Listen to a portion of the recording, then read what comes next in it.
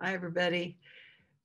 We're just going to take a few minutes to do a brief meditation on the Acts of the Apostles, chapters 15 to 17. This is the follow-up session to our having completed the first half of the book of Acts and then moved into chapters 12 through 14, dealing with Paul's first missionary journey. And now in chapter 15, we take a look at the council at Jerusalem, where they dealt with the question of whether or not new Gentile Christians needed to conform with Jewish religious rules. And we'll continue with the second journey of Paul up through chapter 17. And keeping in mind that we are focusing on how the Holy Spirit was acting through the apostles throughout the book of Acts. Again, this is Paul's second journey, and we are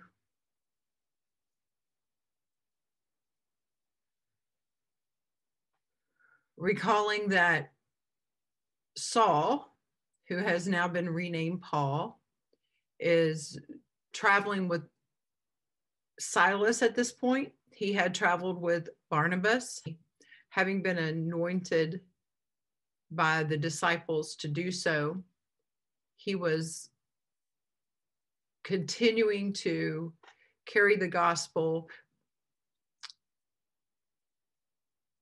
And one of the questions that we ended with on our last discussion was brought up by Vanya with regard to our recent study of the book of Revelations. Which of these churches that we are discussing as we talk about the three missionary journeys of Paul were the churches that were mentioned in the first two chapters of the book of Revelations, the churches that form that kind of circle around the entire region there. So we'll look at that as we're having this discussion today. And we really want to focus in on, as I mentioned, the Jerusalem Council, the guidance of the Holy Spirit, the spread of the gospel of Jesus Christ throughout the region. And as we always do, we want to keep in mind, what do these texts that we're reading have to tell us that is relevant for us in the church of today? We want to read, to start out, from Acts chapter 15, verse 4. When they came to Jerusalem, they were welcomed by the church and the apostles and the elders, and they reported all that God had done with them. So keeping in mind that as we left off our discussion last week, Paul and Barnabas were returning to Jerusalem to deal with the question of whether or not newly converted Greek or Hellenistic Christians needed to be circumcised and comply with all of the Jewish laws and rituals. And when they got there, we learned that they explained what had been happening, that they had been sharing the gospel and people had been converting. And we find in again, further on in the 15th chapter,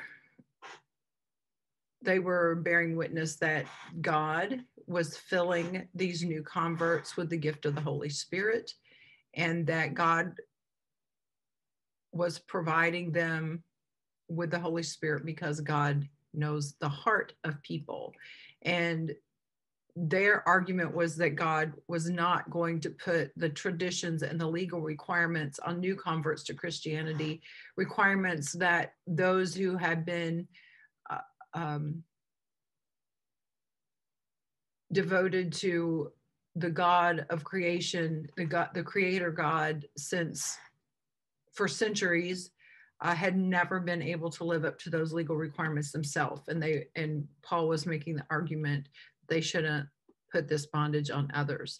Now, keeping in mind that the ancient history books were more concerned with the themes or the meanings of the events and the activities and the dialogue that's taking place, and not so concerned as we are in our modern writing of history or telling of history in accuracy around the exact dates and the exact sequence of events and that sort of thing.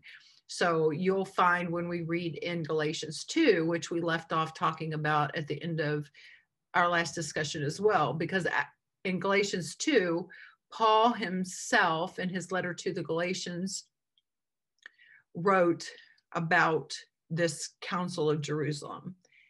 And when you listen to Paul's account, you will find a difference in the timing, the sequence of the timing, which should only point out to us the way ancient literature was shaped around the themes and the meanings rather than around the specific dates and sequence of events. I hope that you've had a chance to read the account of the Council at Jerusalem, both in the 15th chapter of the book of Acts and in Galatians 2. As we move on into the 16th chapter of the book of Acts, you may recall from a recent sermon about Paul and Silas's travels into Macedonia, that Paul received a vision of a man pleading with him to come to Macedonia, and therefore they made that trip. And it was there that he encountered Lydia, the businesswoman who dealt in purple cloth, and ended up baptizing her entire household and being persuaded by her to go to her home. And there we have an early account of how congregations were established in the homes of these women of means. We find as we read through the chapter that Paul and Silas were imprisoned, that they were beaten, that as they were in prison, they were singing songs of praise at midnight, and their chains fell off. And we can make that connection between our spiritual chains or our psychological chains or our emotional chains falling off when we sing songs of praise.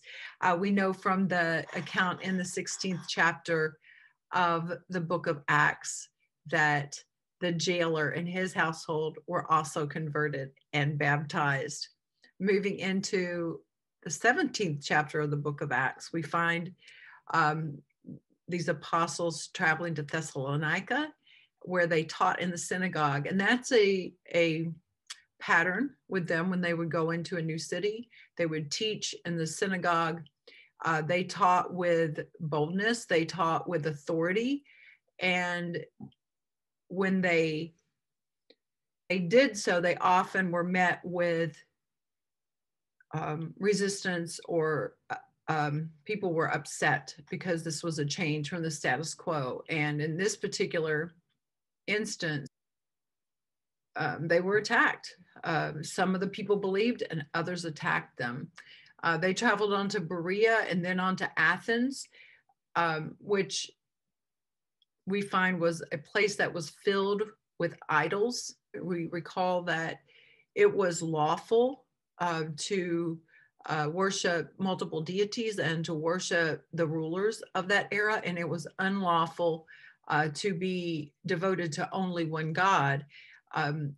That was allowed for the Jewish peoples because it was respected that that was an ancient tradition. But for this new group of Christians, when the Jewish establishment differentiated itself from this new Messianic Christian group, the authorities would feel that they had grounds to stand on to try and drive out this new religious group, to squash it, because it was devotion to one God, but not according to a lengthy ancient tradition.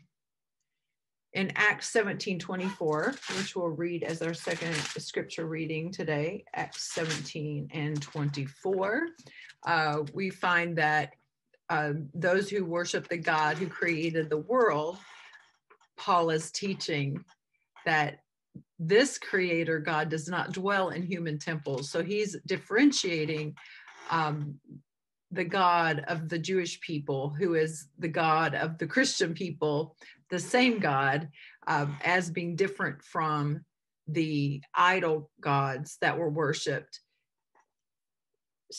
Chapter 17, verse 24.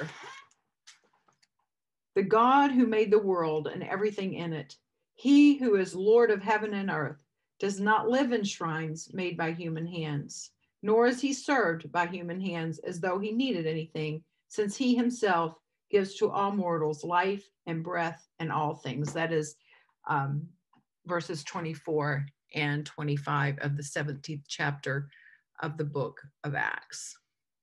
And as Paul continues upon his journey and continues to establish churches, coming back to that question about which of these churches are mentioned in the book of Revelations, we have the 7 churches in the book of Revelations, which are Ephesus, Smyrna, Pergamum, Thyatira, Sardis, Philadelphia, and Laodicea. And on the first missionary journey, the cities that were visited were Derbe, Lystra, Iconium, Pisidian, Antioch, Perga, Attalia, and Syrian Antioch. So I will lay out the question. Although not all of these 7 churches have been mentioned in chapters 15 to 17, I would challenge you to take a look and see which of them were. In Revelations, we find that John the Revelator received the vision for these 7 churches, and we might summarize the messages to the churches having been established by Paul and having started out with a zeal and a mission to place faith in Christ and to teach and preach the gospel. John the Revelator is instructing the churches to return to their first love, to be faithful, to remain faithful through tribulation, through poverty, making the point of being determined to remain faithful to the teachings of Jesus Christ and not interspersing them with the teachings of idol worship like the Balak and Balaam. They were called upon to denounce the spirit of Jezebel, to wake up, to keep the faith, to be on fire, to have a passion for the gospel, a passion for the kingdom of God. So what does all this have to do with us today? Holy Spirit is still acting through us. God is still greater than any building. We still have households to baptize into covenant relationship with Jesus Christ. Let us pray. Lord, as we walk in your invisible kingdom, we seek the presence, the comfort, the power, and the guidance of your Holy Spirit. We ask you to bless each one as we strive to live with passion, to remain faithful, to be a light for the path of those who seek to walk in the way of life and of love. We praise you and we thank you. We ask you to forgive us our sins. We ask you to help us to be forgiving of others, that our hearts may be free from anger, that we would not seek vengeance on those who oppose us, but rather pray that hearts and minds will be opened and changed to be filled with the love, the peace, the justice of your Holy Spirit. In Jesus' name, amen. Thank you for being with me during this short meditation upon Acts 15 through 17. I look forward to next week when we meditate upon Acts 18 through 21. God bless.